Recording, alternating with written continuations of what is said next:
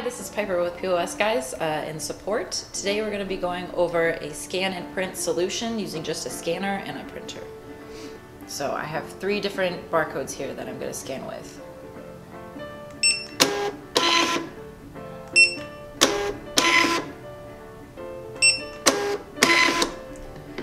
And these are all different symbologies which can be used, that will just be turned into a QR code because that's how it's set to. Alright, so you can use any USB scanner for this. So we're actually going to unplug the data logic one and plug in a Zebra Bluetooth scanner.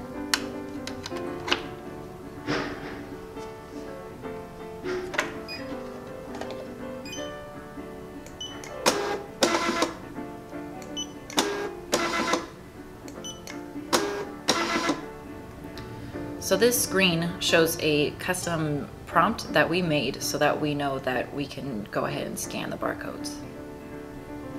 You can customize your template through Bartender Special Edition that comes free with the printer, and that way you can make the design whatever you need it to be. In a separate video we'll go over the configuration and how you can make the template. So this was a demonstration of the scan to print solution.